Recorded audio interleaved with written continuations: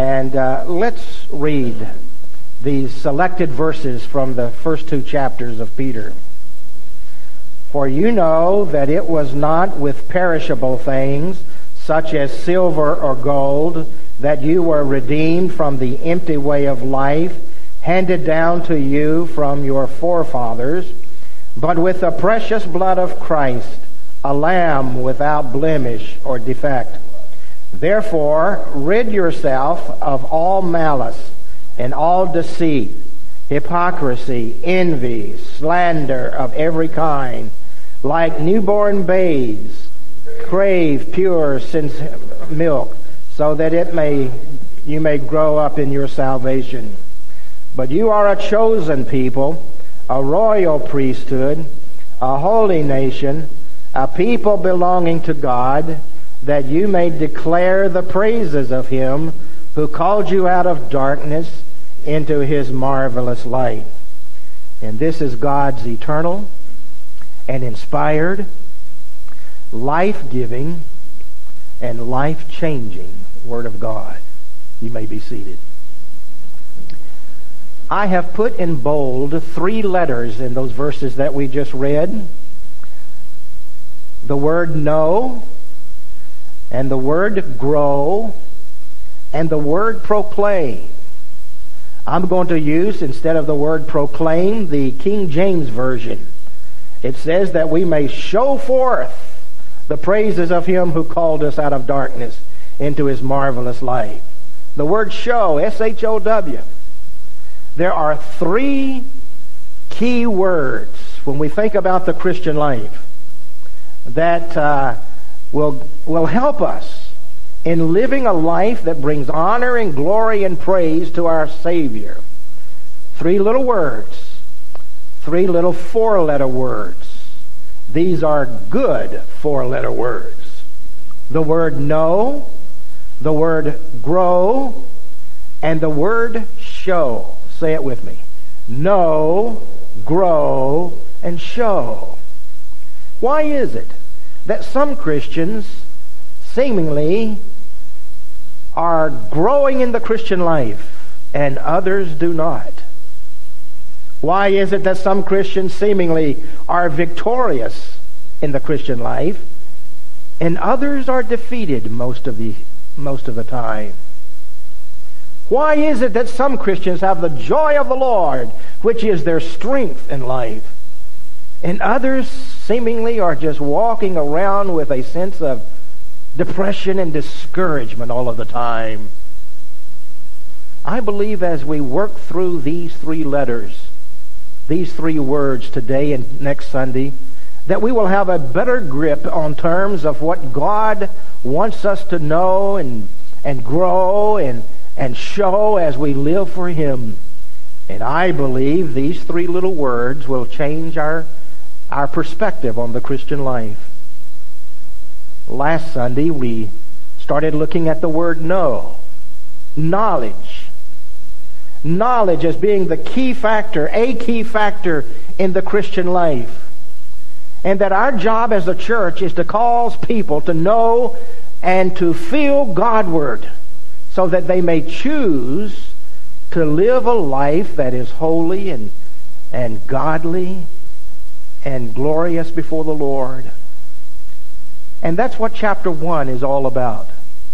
If you will take that outline that I gave you, you will note that there is a mistake in those 9 little words under know. There are supposed to be not 10 words rather than 9. 1 is redeemed, 2 is strangers, 3 is scattered, and 4 is hope, and 5 is inheritance. And on the next list, it's 5 again. I told you I was a redneck. I really can't count. And so scratch out one of those 5s. 6 will be kept. 7 will be trials, and 8 will be joy, 9 will be holy, and 10 will be love. Those are the words that I want to reflect upon with you for just a few moments this morning. That there are some things that if we are to live the Christian life, we just need to know. We looked at the first three last Sunday. We need to know that we are born again, Peter says. If we are going to live the Christian life, we need to know that we have been redeemed by the precious blood of the Lamb, the Lord Jesus. There are so many people who claim to be a Christian. There are so many people who are trying to live the Christian life. So many people in churches much like ours, but they have never been born again. I can't tell you how many times over the years that people in the church where I have pastored, they've come to me and we've had a time of prayer and believing on the Lord Jesus Christ. And though they've been in the church all of their lives, they would say this was the first time they trusted Jesus as their Savior. Do you want to be a Christian? Do you want to be a follower of Jesus Christ? Then Peter says you just need to know that you have been born again. And you can know that. You can know that by placing your faith and trust in Jesus to be your Savior. And then, having done that, Peter starts the book with a whole litany of things that we just need to know if we're going to live successfully for the Lord. We need to know that we are strangers. We are strangers in enemy territory, as we saw last week. We need to know that we are scattered strangers. That we have been placed where we are providentially, not randomly. God has not forgotten us, but He has placed us right where we are for a divine purpose. And these three words will help us understand what our purpose is, especially next week as we look at growing and showing. And now today we pick up with that list. Know that you've been born again. Know that you are a stranger. Know that you are scattered with a purpose in life. And then Peter says in verse 3, Blessed be the God and Father of our Lord Jesus Christ, who according to His abundant mercy has begotten us again to a living hope through the resurrection of Jesus Christ from the dead. And so circle that little word hope. We need to know that as we are strangers in enemy territory, even though we know that God has a purpose for us, that in the midst of all of this, we have a hope. Peter says it is a living hope. It is a living hope because we have a living Savior, Jesus Christ. Through the resurrection of Jesus Christ from the dead. That's just one side of our hope that's alive. The other side is found in verse 13. Therefore, gird up the loins of your mind and be sober and rest your hope fully upon the grace that is to be brought to you at the resurrection, at the revelation of Jesus Christ. And so there's the other side of our living hope. The first side is that we have a living Savior. Jesus Christ arose from the grave. And on the other side of that living hope is that one day you and I are going to be resurrected from the grave. Our hope is alive. Our hope is eternal. Our hope is that we're going to be in the presence of Jesus Christ for all eternity. What a marvelous thing to know. Do you know that? Do you know that one day you will see Jesus Christ, the resurrected Savior? And one day our bodies, our defiled, decaying bodies will one day be resurrected and we will be in His presence. There is a song that goes something like this. I'll not sing it. But it is that wonderful song that says, My hope is built on nothing less than Jesus' blood and righteousness. I dare not trust the sweetest frame, but wholly lean on Jesus' name. On Christ the solid rock I stand, all other ground is sinking sand. His oath, His covenant and blood support me in the whelming flood. When every earthly prop gives way, He then is all my hope and stay. On Christ the solid rock I stand, all other ground is sinking sand. And dear friend, that's one of the things, that's one of the pieces of our knowledge as a believer we need to have deepened into our heart. that Jesus Christ is our hope. And because He is our hope, we too have the hope of being able to see Him as He is in the resurrection. It was Vance Havner, that great North Carolinian preacher of a generation ago, who said one time, "The hope of dying is the only thing that keeps me alive." What a marvelous truth that is.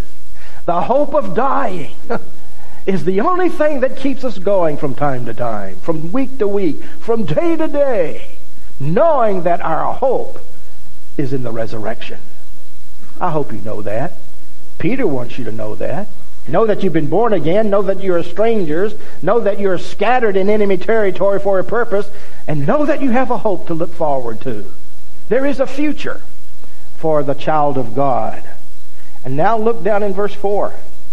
He says, to an inheritance, incorruptible, undefiled, and does not fade away. Where is it? Reserved in heaven for you. Remember the words of Jesus when He said to His disciples, "I'm going to leave you, but I will come again. But while I am gone, I will be preparing those mansions for you." It's being reserved in heaven for you. How is it described? It's an inheritance.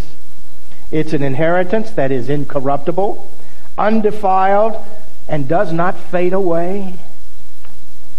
One scholar put it this way. That word incorruptible means not ravaged by a foreign enemy army. Oh, what a picture that is. When we all get to heaven, in that inheritance that is ours, it will not be invaded by an enemy army. It's incorruptible. It's undefiled, meaning it's not polluted. I mean, the Greenpeace people down here on earth, if they make it to heaven, they're going to have a glorious time in heaven. It will be pure, unpolluted, and not fading away, meaning no change, no decay. Life never fades or corrupts. About a year and a half ago, Jerry Ann and I moved into a retirement community. We have a little apartment in a large community for old folks. And we were thinking about what were we going to do in our retirement years. We had moved 20 times over our marriage years during the past. And so we were thinking about this, that, or the other. And we started thinking about retirement communities where you would go and they sell you on this thing. All of your worries will be over. No more painting of the house. No more fixing the shingles. No more repairing of the appliances. No more removing the snow. And that's what we bought into. But even there are problems. But one day we are going to move into that inheritance that has been reserved for us in heaven. It's incorruptible, undefiled, and fades not away. What a glorious truth that is. To know that as we live down here on the earth, that I have been born again, that I am a stranger in enemy territory, that God has placed me here for a purpose, and that as we live here, that we have a hope that's going to pull us through until we find that reservation in heaven where that inheritance is given to us. And it's reserved in heaven. It's reserved in heaven. And that reservation takes place when we place our faith in Jesus Christ. When you go on a trip, you make a reservation at a place, a motel, or wherever you're going. And so it is with heaven. You want to go to heaven? Have you made your reservation? Oh, I'm here today. This is Sunday. This is the church, and I'm a preacher. Please, if you have not placed your reservation in heaven, do it now. Do it today. Trust Jesus Christ to be your Savior. I went to my doctor a while back. Had some kind of issue going on, and as he was examining me, he turned to me at last and said, "Lee, my diagnosis for you is TMB. TMB? I said, Dr. Tom, what is TMB? He said, too many birthdays. So I guess I've got that disease of TMB, too many birthdays. But one day when I get to that reservation, it's not going to matter how many birthdays we have. This old body will be changed. There's going to be a new body. And it will never corrupt and decay. There's a little chorus that we used to sing in churches. A tent or a cottage, why should I care? They're building a palace for me over there. Though exiled from home, yet still may I sing. All glory to God. I'm a child of the King. Oh, what an inheritance. You know, it's just a simple truth that we as believers know, but we need to have it warm our heart from time to time. That we're just on a journey. This world's not our home. We're headed for that inheritance reserved in heaven. And then Peter has something else to say for us to know. Some things we just need to know. Lest we get sidetracked down here on the earth. We need to know what is found in verse 5. Who are kept by the power of God through faith for salvation, ready to be revealed for the last time. Circle that little word kept. Or maybe it's the word preserved in your translation, whatever translation you use. It has the idea that we are secure in this process, in this journey. Even if we're going it alone, we are kept by the power of God. Oh, what a marvelous truth that is. That we are secure in Him. You know, I believe in eternal security. That when you come and place your faith in Jesus Christ, you will be forever a child of God. But I didn't always believe that. I grew up as a child with having placed my faith in Jesus when I was 5 years of age. But you know, when I was going through my teenage years, and I would come to the church and I would get convicted and I'd say, Lord, if I didn't mean it last week, I mean it this week. Have you ever done that? I mean, you just know that something's wrong in your life, and you come back to the altar, you come back to the cross, you come back to Jesus, and you cry out like you're crying out for salvation, all fresh and anew. Lord, if I didn't mean it last week, I mean it this week. It was only when I was in Bible college that I began to study some of the teachings of Jesus that He's not. We're forever in His family. That we are kept by the power of God. That we will not be lost. We will not be forsaken. He's not an Indian giver. He's not going to give us a gift and then take it away. It was only then that I came to realize and be satisfied in the knowledge that we're kept. And that's okay. Maybe you're going through one of those, what I call childhood experiences with your faith, where we have to come from time to time and just come back to the Savior, come back to Jesus as though we were starting all over again. There's that emotional support that we need when we come to the cross and cry out to Jesus, Lord, if you didn't do it last week, do it this week. Come into my heart and be my Savior. But as we grow in the Lord, as we'll talk about next week, we begin to understand some of these things that we just need to know. We need to drive the truth of God's work of grace in our hearts deep down into our hearts, that we are kept by the power of God. For we will go through situations of life and we will wonder if there is indeed a God. And if there is indeed a God, why is this happening to me? We just need to know that we are kept in the midst of it all. You see, we're on a journey. We need to know some things. We need to know that we are people on the earth who have a wonderful hope, a wonderful reservation. And while we're going through this journey, we are kept by our Heavenly Father. Verses 6, 7, and 8 really talk about the sufferings that we are going to have in life. In fact, the book of 1 Peter is really the New Testament counterpart to the Old Testament Job. He talks about suffering in the life of the believer time and time again, and this is where it comes up. Suffering. I like to call 1 Peter the syllabus for suffering saints. And we will come back to this in a later message about suffering as a Christian. But here's the introduction to it from Peter.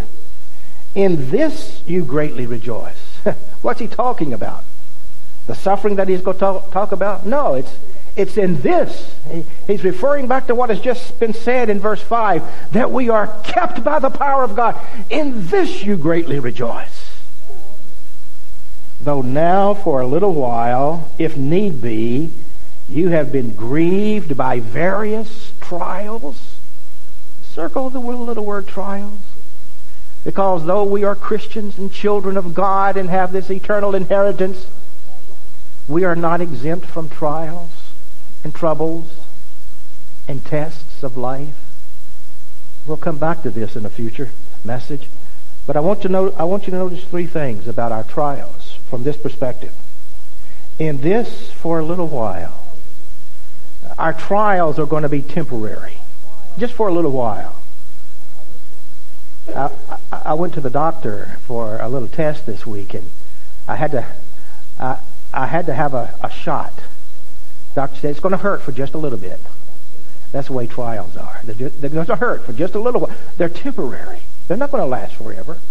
Trials are temporary. For a little while, if need be. The little word "if" is a conditional word. It's a word that speaks of a condition of certainty. Not only are these trials temporary, but they are necessary. They are needed in our lives while we're going through this journey here. You have been grieved by various trials. And the word "you" in the Greek is in the plural form. Our trials are not only temporary and necessary, they are ordinary. Everybody, every believer will go through trials. If you're here today and you've never experienced a trial of your life or faith, just hang on. It's going to be happening to you. These are the trials that we experience. And we need to know that. Lest we be shocked and surprised when they happen to us and be used by the devil to bring us down to defeat and even denial of our faith. And so Peter is helping us out a little bit here. There are three words that are important. They're like mental pegs we need to hang the Christian life on. Know, grow, show. You need to know that you're born again. You need to know that you're a stranger in enemy territory. You need to know that God has placed you there.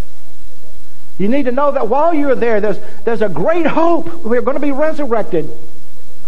And we have a reservation in heaven. And we need to know that while we go through the life experience down here, we are kept by the power of God. But in the midst of it all, there will be trials and troubles. Job says, man is born into trouble just as the sparks of the fire fly upward. Troubles sometimes can be our middle name. And then let me quickly go to the next word in verse 8. Whom having not seen you love, though now you do not see him, yet believing you rejoice with joy unspeakable and full of glory. Oh, we can have his joy. Even in the midst of trials, we can have his joy. The Bible says the joy of the Lord is our strength. It is the joy that we can experience. Not because of our trials, but in the midst of our trials. Look down in verse 11, in the middle of that verse. He testified beforehand the sufferings of Christ and the glories that will follow. Over in chapter 4, we'll look at it in weeks to come, but in chapter 4, verse 12, we read these words. Beloved, do not think it strange concerning the fiery trials which is to try you as though some strange thing happened to you. But rejoice to the extent that you partake of Christ's sufferings, and that when his glory is revealed, then you also be glad with exceeding joy. If you are reproached for the name of Christ, blessed are you, for the Spirit of glory and of God rests upon you. Oh, we can rejoice. In the midst of the fiery trials of life, we can rejoice because we know there's glory coming out on the other side. He is going to get us through the trials, and we rejoice in the midst of it all. Oh, there's so much to say about that. But look again at chapter 1 of 1 Peter and look at verse 15. Verse 15. And Peter is saying to us what the Lord has said even to the Hebrews of old. But as he who called you is holy, and also you also be holy in all your conduct, because it is written, Be ye holy, for I am holy. There is our standard of life. And so as we know these things, we are to translate them into flesh and blood, into shoe leather. We are to live a holy life. We are to live a life that is pleasing to the Savior. As we live our lives in harmony with who He is, we are to live that life. And then last of all, there is that word love. And we find it in verse 22. And since you have purified your souls in obeying the truth through the Spirit, in sincere love of the brethren, love one another fervently with a pure heart. And so we find that as we come to Jesus Christ, we are to know these things. We are to translate them into a life that is holy. And we do it by the Spirit of God. It's not by flesh and human effort. It is the Spirit of God who has taken residence in our lives that enables us, that empowers us to live this way. Who gives us a sense of hope that we have an inheritance in heaven. We are kept, there's trials, and we have to live a holy life. And then he says, here's the task, that you love one another. And so we do that. I love you because I am commanded to love you. And you love me because you're commanded to love me. What did Jesus say about love? By this shall all men know that you are my disciples, if you love one another. And that's what Jesus is saying to us today. I believe. I believe in a day and age in which we live where so many churches are divided and there's schisms and there's isms and all kinds of things happening in churches. I think what you have going here for you is a sense of unity and harmony that is a gift from God. Keep it going. How do you do it? By the Spirit of God, that you love one another. I heard the story of a man who had a rowboat, and in this rowboat he was taking his friend, his neighbor, out one day out in a big lake.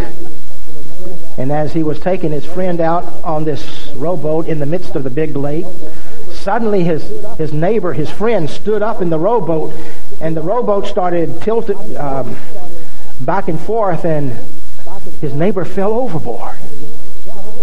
And he went down under the water, came up screaming, "Help, help, save me. I can't swim." And so the man with the rowboat reached out, grabbed him by the arm. He had an artificial limb, and the arm came off, and the man went down a second time. Came back up out of the water screaming, "Help, help! I can't swim, save me." And so the man who owned the rowboat reached out and grabbed him by the hair of the head and began to pull him to the boat. And you guessed it, he was wearing a wig, and the wig came off, and he went down a third time. And a third time he comes up and screaming, "Help, help, save me." And the old sailor reached out and grabbed him by the lapel of the coat and pulled him into the boat and said to him, "How do you expect me to save you if you don't stick together?" You know what I believe? I believe that's part of the message God has for Monona Oaks Community Church. How you expect God to save you if you don't stick together? And the glue that brings us together is that love that we have for one another. By this shall all men know that you are my disciples, if you love one another. The world sees it. The world sees what's happening. They come and they experience the kind of love and life and family that they don't see and find when they come to the church. And it's that love that binds us together. Well, there are three key words, mental pegs, that we need to hang our hat on if we're going to understand the Christian life and what our purpose is in life. And one of them, finally we got through one of them, that is, we are to know some things about our faith, about the Christian life.